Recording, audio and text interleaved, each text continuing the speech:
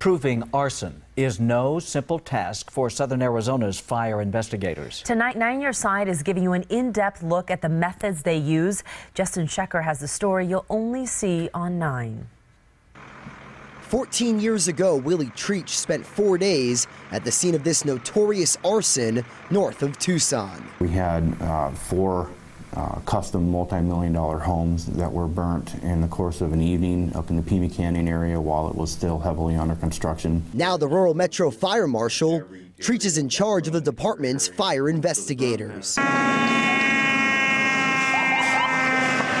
After firefighters extinguish the flames, their task is to determine where did it begin and what actually caused that event to occur. They consider all possible causes, whether an accident, could have been cooking related, the weather, do we have a potential lightning strike, or something else is an electrical event, sparked the fire. And now you're taking that burnt puzzle and you're trying to piece it all back together. Investigators work to preserve the evidence to build cases in suspected arsons, a felony crime with a very low conviction rate. Of all the major crimes that are out there, arson's probably the hardest.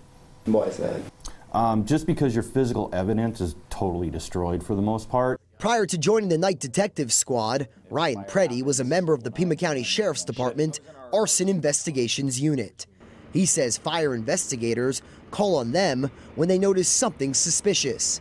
And he says deputies often call in man's best friend. What we might not be able to see or smell, because of a dog's capability, they're able to detect certain, accelerants. Compared to a decade ago, Preddy says detectives now can document the damage in more vivid detail. From the grainy photos to the digital cameras these days are phenomenal, and they certainly allow us to document what we're seeing and then relay that to other people, whether it be a county attorney's office or even a jury. In February 2014, Preddy says someone confessed to setting this Northwest Side trailer on fire. We like to have supporting evidence and maybe other interviews that will corroborate a confession. Detectives had just that. We had an ignition source, and we had first ignited materials, and we also had multiple points of origin in that particular case. This is just one drawer of many that we've had over the years. The 2002 case Fire Marshal Treach pulled from the archives, the primary area of origin, which was within the garage,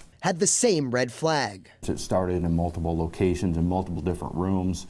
And so again, we worked this case no differently from any other. We worked it from outside to in, or from least damaged to most damaged. Their evidence photos show the section of the Oro Valley home where the primary fire was set. There's significant more damage to the dryer than to the front of the washer.